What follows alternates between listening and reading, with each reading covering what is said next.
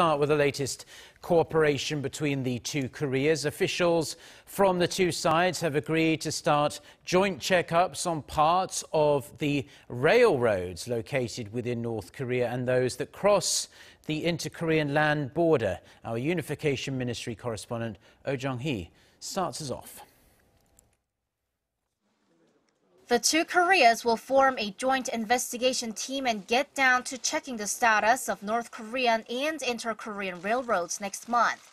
This as agreed at Tuesday's inter-Korean talks on connecting and modernizing railways between the two Koreas. There are two railway lines the two Koreas are hoping to work on: the Gyeongui Line that links Seoul and North Korean city of Sinuiju and the Donghae Line along the eastern coast of the peninsula. From July 24th, Seoul and Pyongyang will start a joint investigation on parts of these rail lines in North Korea first. The two Koreas also hope to jointly check parts of the railways that cut through the inter-Korean border starting from mid-July. The delegations say they've agreed to connect and modernize the Gyeongui and Donghae lines at a high level and agreed to arrange practical measures for design and construction.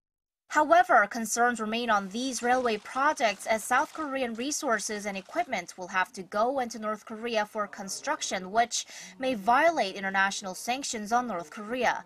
But the South Korean delegation said, "Most of our work is preparing and checking up to begin our projects when the conditions are met, so I think there are none that will violate international sanctions."